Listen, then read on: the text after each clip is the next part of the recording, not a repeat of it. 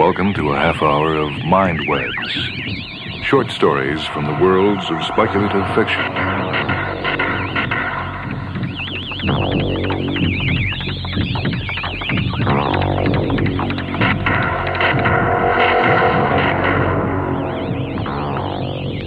This is Michael Hansen. The MindWeb story this evening is The Sentinel by Arthur C. Clarke, a story which first appeared in the Avon Science Fiction and Fantasy Reader. Copyright 1951 by Avon Periodicals.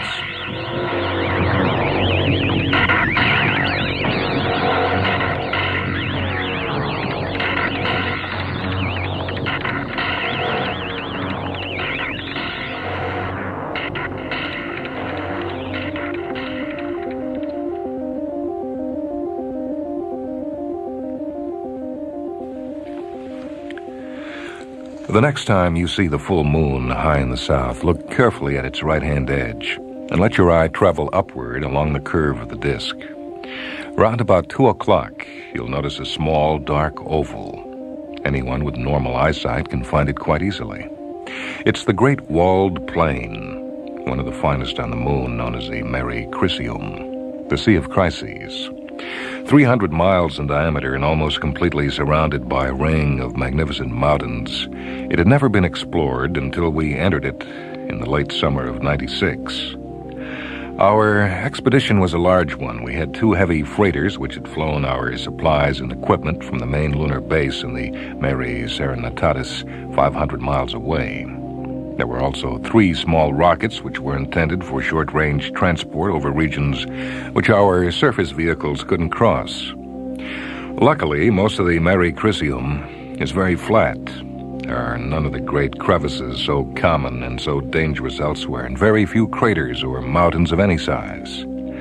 As far as we could tell, our powerful Caterpillar tractors would have no difficulty in taking us wherever we wished to go. I was a geologist, or selenologist, if you want to be pedantic, in charge of the group exploring the southern region of the sea.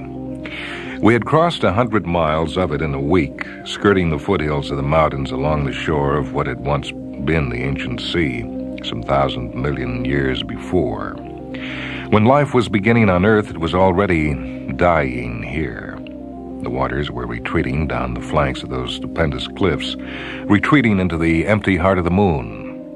Over the land which we were crossing, the tideless ocean had once been half a mile deep, and now the only trace of moisture was the hoarfrost one could sometimes find in caves which the searing sunlight never penetrated.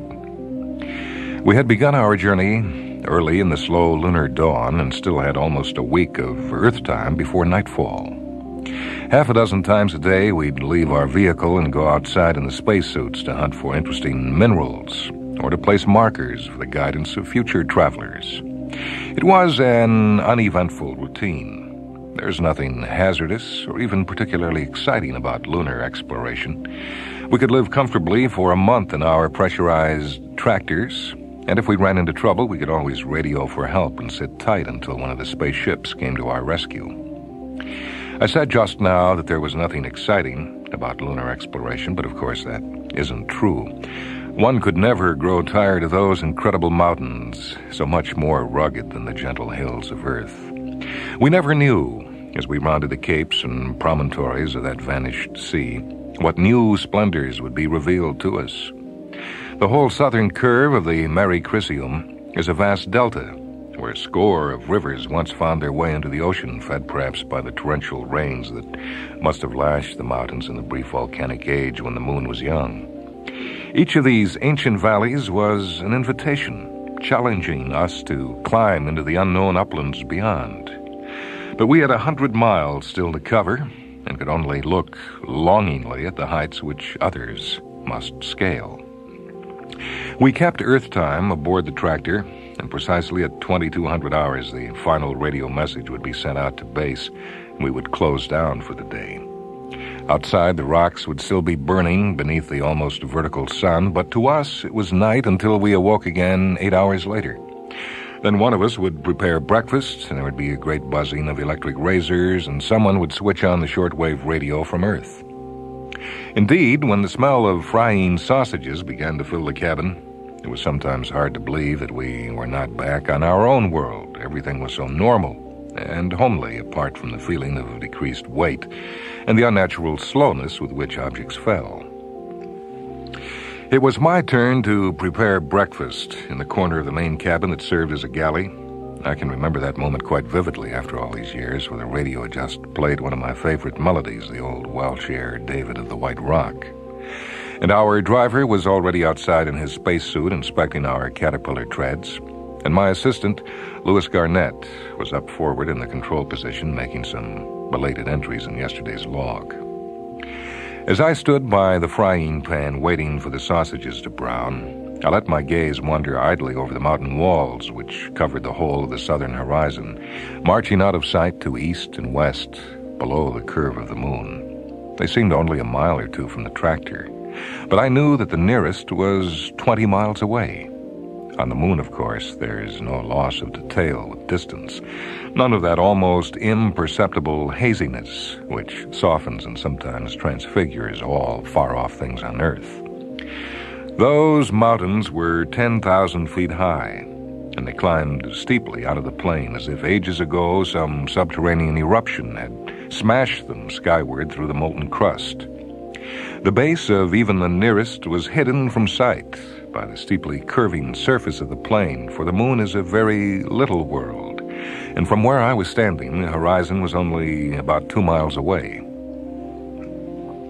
I lifted my eyes toward the peaks which no man had ever climbed, the peaks which, before the coming of terrestrial life, had watched the retreating ocean sink sullenly into their graves, taking with them the hope and the morning promise of a world. The sunlight was beating against those ramparts with a glare that hurt the eyes. Yet only a little way above them, the stars were shining steadily in a sky blacker than a winter midnight on Earth. I was turning away when my eye caught a metallic glitter high on the ridge of a great promontory, thrusting out into the sea 30 miles to the west. It was a dimensionless point of light, as if a star had been clawed from the sky by one of those cruel peaks. And I imagined that some smooth rock surface was catching the sunlight and heliographing it straight into my eyes. Such things were not uncommon. When the moon is in her second quarter, observers on Earth can sometimes see the great ranges in the Oceanus Procellarum, burning with a blue-white iridescence as the sunlight flashes from their slopes and leaps again from world to world. But I was curious to know what kind of rock could be shining so brightly up there, and I climbed into the observation turret and swung our 4-inch telescope round to the west. I could see just enough to tantalize me, clear and sharp in the field of vision. The mountain peak seemed only half a mile away, but whatever was catching the sunlight was still too small to be resolved. Yet it seemed to have an elusive symmetry, and the summit upon which it rested was curiously flat. I stared for a long time at that glittering enigma, straining my eyes into space until presently a smell of burning from the galley told me that our breakfast sausages had made their 250,000-mile journey in vain. All that morning we argued our way across the Mare Crisium, while the western mountains reared higher in the sky. And when we were out prospecting in the spacesuits, the discussion would continue over the radio. It was absolutely certain, my companions argued, that there had never been any form of intelligent life on the moon. The only living things that had ever existed there were a few primitive plants and their slightly less degenerate ancestors. I knew that as well as anyone. But there are times when a scientist must not be afraid to make a fool of himself. And I said at last, Listen, I'm going up there, if only for my own peace of mind.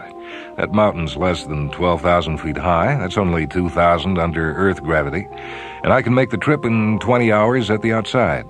I've always wanted to go up into those hills anyway, and this gives me an excellent chance. Well, Garnett said that if I didn't break my neck, I'd be the laughing stock of the expedition when we got back to base, and the mountain probably would be called Wilson's Folly. And I told him firmly that I wasn't about to break my neck, and after all, who was the first man to climb Pico and Helicon?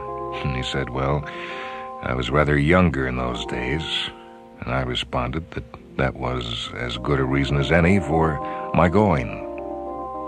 We went to bed early that night after driving the tractor to within half a mile of the promontory. Garnett was coming with me in the morning. He was a good climber and had often been with me on such exploits before. Our driver was only too glad to be left in charge of the machine.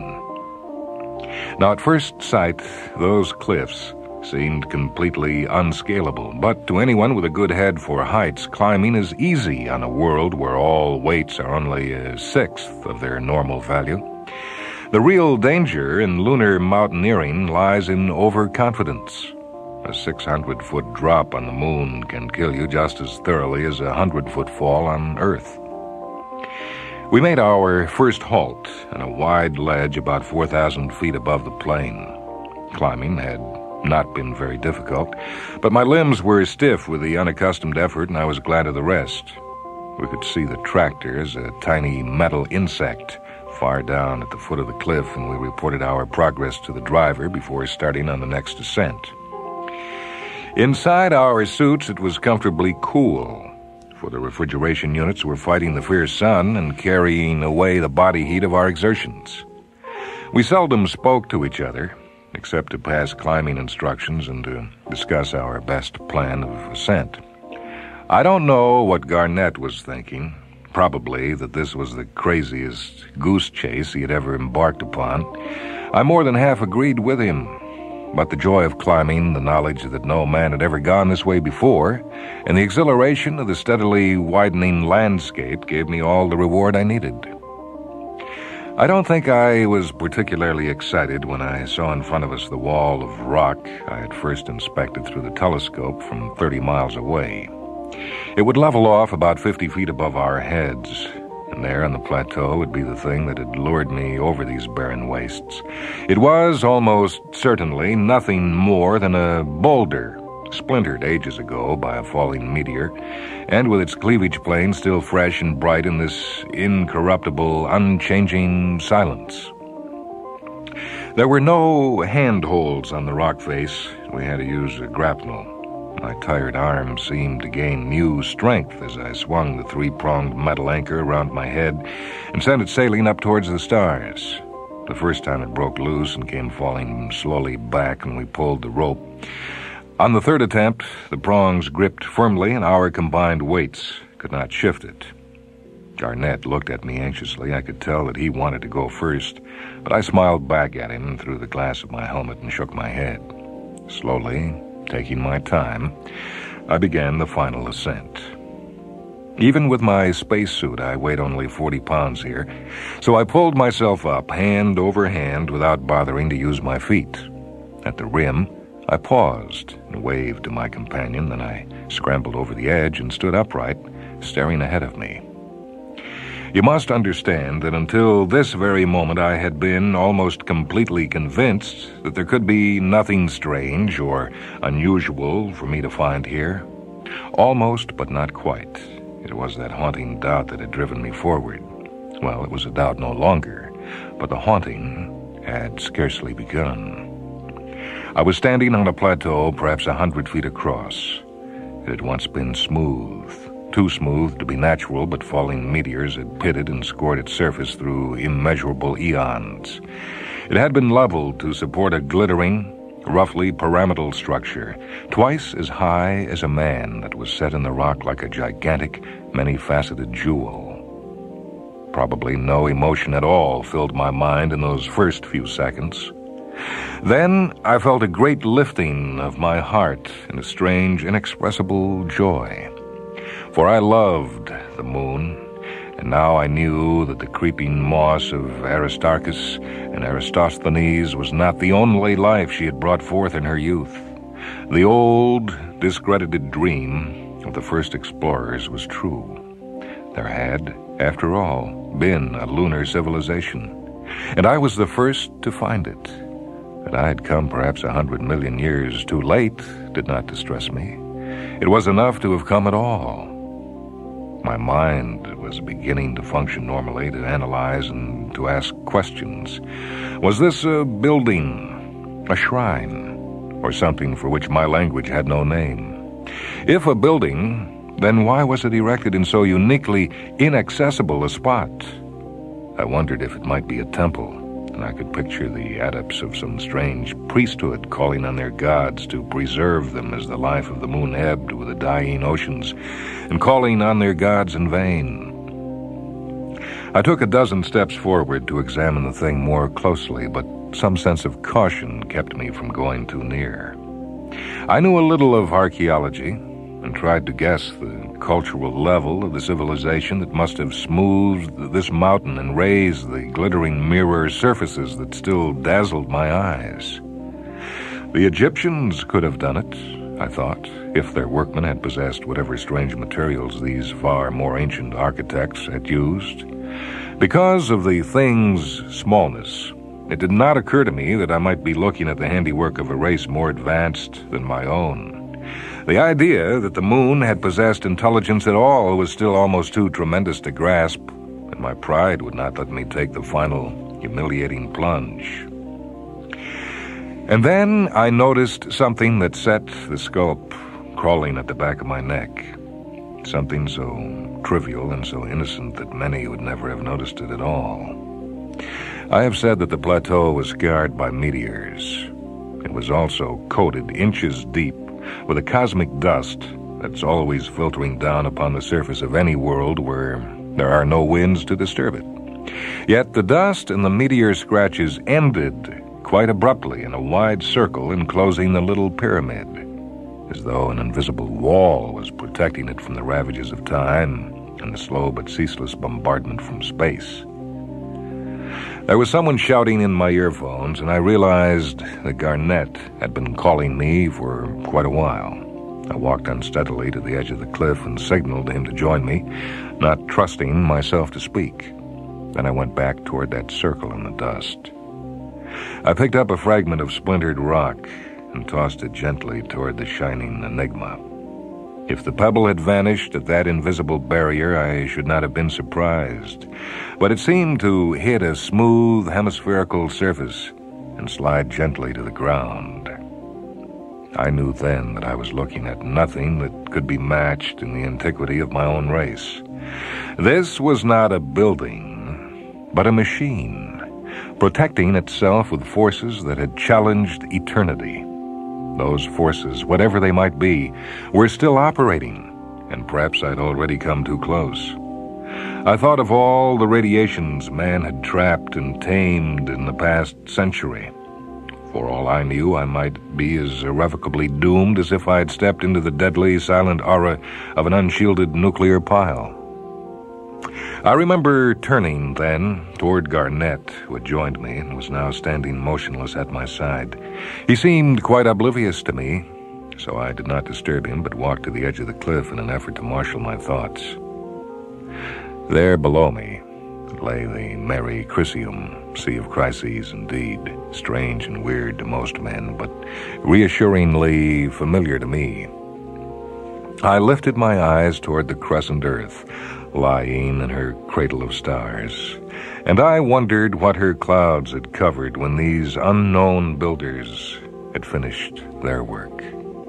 Was it the steaming jungle of the Carboniferous, the bleak shoreline over which the first amphibians must crawl to conquer the land? Or, earlier still, the long loneliness before the coming of life? Do not ask me why I did not guess the truth sooner, the truth that seems so obvious now. In the first excitement of my discovery, I had assumed without question that this crystalline apparition had been built by some race belonging to the moon's remote past.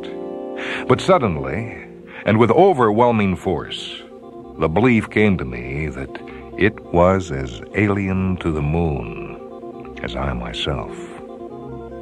In 20 years, we had found no trace of life but a few degenerate plants. No lunar civilization, whatever its doom, could have left but a single token of its existence. I looked at the shining pyramid again, and the more remote it seemed from anything that had to do with the moon. And suddenly I found myself shaking with a foolish, hysterical laughter, brought on by excitement and overexertion. For I had imagined that the little pyramid was speaking to me and saying something like, "Sorry, I'm a stranger here myself." It has taken us 20 years to crack that invisible shield and to reach the machine inside those crystal walls. What we could not understand, we broke at last with the savage might of nuclear power. And now I have seen the fragments of the lovely glittering thing I found up there on the mountain. They are meaningless. The mechanisms, if indeed they are mechanisms of the pyramid, belong to a technology that lies far beyond our horizon, perhaps to the technology of paraphysical forces. The mystery haunts us all the more now that the other planets have been reached, and we know that only Earth has ever been the home of intelligent life in our universe. Nor could any lost civilization of our own world have built that machine, for the thickness of the meteoric dust on the plateau has enabled us to measure its age. It was set there upon its mountain before life had emerged from the seas of Earth. When our world was half its present age, something from the stars swept through the solar system, left this token of its passage, and went again upon its way. Until we destroyed it, that machine was still fulfilling the purpose of its builders. And as to that purpose, here is my guess. Nearly 100,000 million stars are turning in the circle of the Milky Way, and long ago other races on the worlds of other suns must have scaled and passed the heights that we have reached. Think of such civilizations, far back in time against the fading afterglow of creation, masters of a universe so young that life as yet had come only to a handful of worlds. Theirs would have been a loneliness we cannot imagine, the loneliness of gods looking out across infinity and finding none to share their thoughts. They must have searched the star clusters as we have searched the planets. Everywhere there would be worlds, but they would be empty or peopled with crawling, mindless things. Such was our own Earth, the smoke of the great volcanoes still staining the skies when that first ship of the peoples of the dawn came sliding in from the abyss beyond Pluto. It passed the frozen outer worlds, knowing that life could play no part in their destinies. It came to rest among the inner planets, warming themselves around the fire of the sun and waiting for their stories to begin. Those wanderers must have looked on Earth, circling safely in the narrow zone between fire and ice, and must have guessed that it was the favorite of the sun's children. Here, in the distant future, would be intelligence. But there were countless stars before them still, and they might never come this way again. So, they left a sentinel, one of millions they have scattered throughout the universe, a sentinel watching over all worlds with a promise of life. It was a beacon that down the ages has been patiently signaling the fact that no one had discovered it. Perhaps you understand now why that crystal pyramid was set upon the moon instead of on the Earth.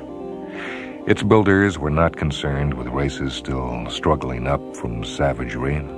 They would be interested in our civilization only if we proved our fitness to survive by crossing space and so escaping from the Earth, our cradle.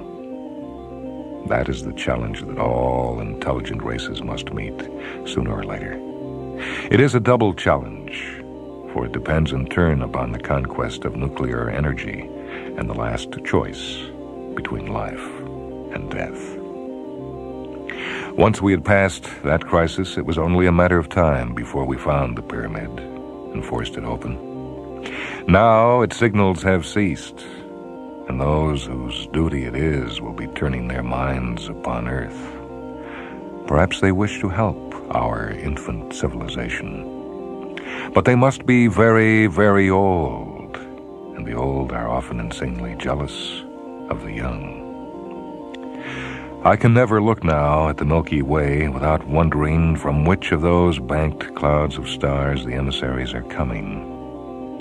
If you will pardon so commonplace a simile, we have set off the fire alarm and have nothing to do but to wait. I do not think we will have to wait for long.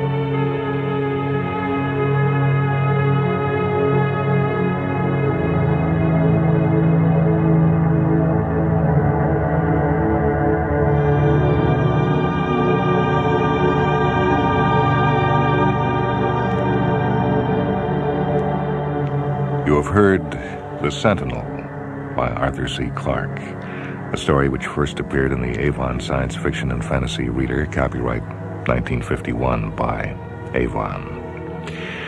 I'm Michael Hansen. Technical production for this broadcast by Rich Grody. MindWebs is produced at WHA Radio in Madison, a service of University of Wisconsin Extension.